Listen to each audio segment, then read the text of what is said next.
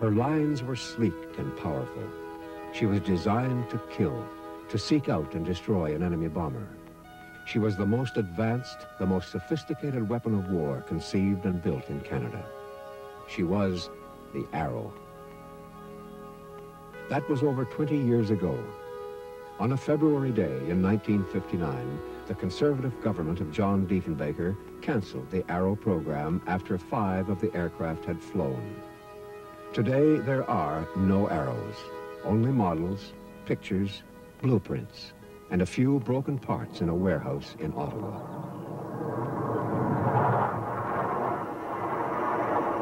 And there is film of the Arrow in flight, smuggled out of the Avro aircraft plant near Toronto in defiance of a government order to destroy not just the plane, but seemingly all evidence of its existence. After 20 years, the Arrow is still remembered, and the questions remain. Why was it really canceled? And why did the government wish to eradicate its memory?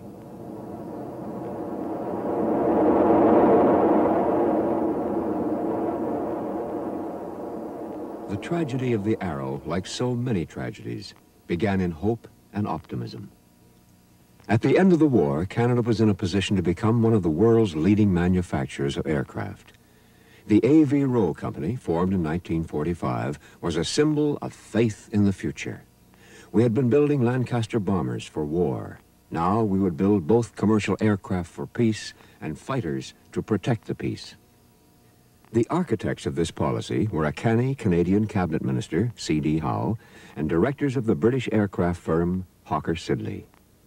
Among them, Sir Roy Dobson, the hard-driving Lancashireman who had virtually created the Lancaster bomber and who now became Avro's first president.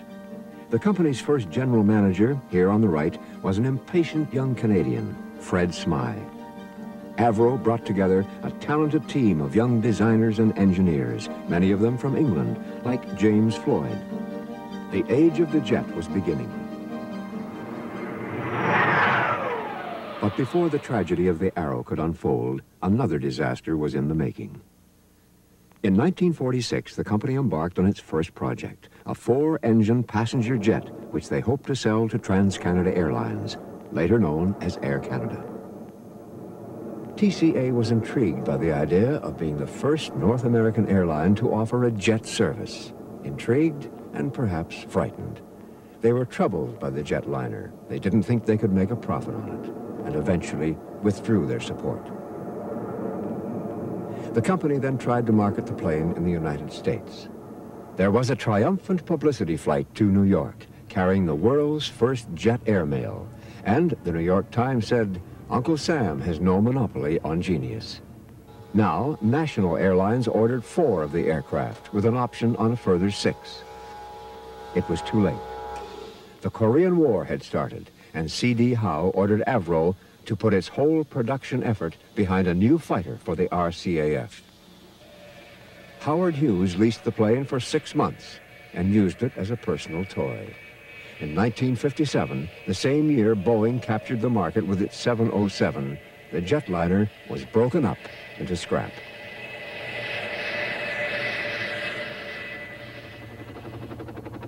Between the jetliner and the Arrow, there was one success story, the CF-100. In 1949, Avro had begun work on a new fighter. The National Film Board chronicled its birth in screaming jets. Behind locked doors, Avro Canada worked to fill a top priority order from the Air Force. And now the wraps are coming off Canada's hush-hush night fighter, the CF-100. The CF-100 was a twin-engine, 2-man day and night fighter, the first built in Canada to the RCAF's own specifications. It was eventually to be powered by the company's own Arenda engines. With the failure of the jetliner, Avro were now dependent entirely on military contracts, and the stakes were high. In the expectant stillness of the hangar, the men who built the plane are tense with excitement. Each man wonders, had they miscalculated somewhere, or will it scorch off beautifully into the sky?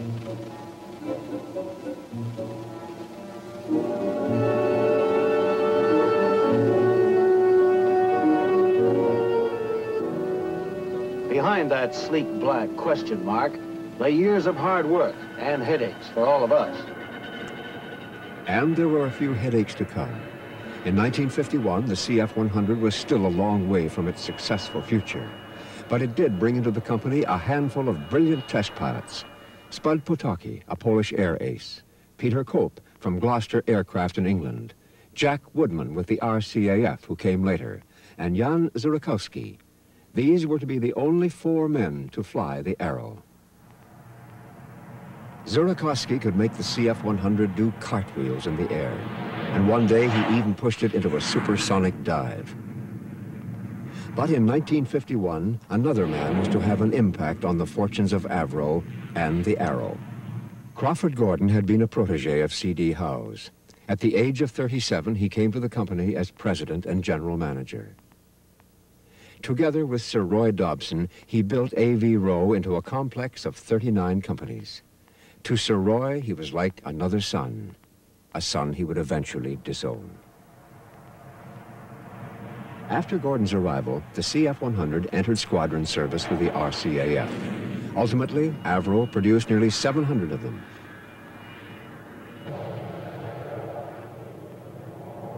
But already the Air Force knew it needed something that would fly higher and faster to keep pace with the new Russian bombers. And in that knowledge was born the Arrow. In 1952, Avro came up with design studies for a new delta-wing aircraft. The CF-105 was to be a supersonic, twin-engine, 2-man interceptor, capable of engaging the enemy at 50,000 feet and carrying missiles and rockets. It was a whole new concept in fighter technology, and it pushed Avro's design team into finding solutions to problems never faced before. Jim Floyd was now Vice President of Engineering in charge of the overall design of the plane. Problems were legion on the Arrow. We had a problem, for instance, at the wing skin temperatures at 50,000 feet, where the aircraft was to have its combat capability, were 40, 50 degrees higher than the boiling point of water. Yet inside of the wing you had the fuel which was cooling it down, so the differential temperature was trying to distort the wing. And we had to tailor and design the wing so that that distortion was compensated and didn't affect the aerodynamic capability of the aircraft. There were to be no prototypes. Avro was going straight into a first batch of pre-production models, and testing was elaborate. Scale models were fired by rocket into Lake Ontario to test aerodynamic qualities.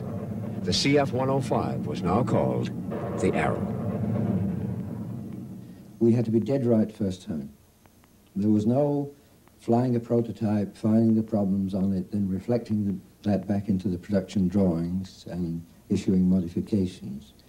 You had to be right, and yet you had nothing to fall back on, no real experience to fall back on the design of this aircraft. As the program developed, there were some unanswered questions that were to have a crucial bearing on the Arrow's fate. The RCAF had not completed studies on the weapon they wanted the plane to carry. Robert Lindley, chief technician, came up with an unusual solution. One feature of the Arrow, the weapon bay, you may recall that the whole weapon bay would lower out of the airplane and go back in again. And I put that feature in there because I couldn't find out what weapon we were supposed to be carrying. So I said, okay, I'll solve the problem, you know, I'll make a detachable portion. And take your time, make up your mind. When you're ready, we'll put it in there. And it was a nifty feature, I guess, in the end, but that's really why it was done. While Lindley was coping with the unknown weapon system, the Arrow began to take shape on the factory floor.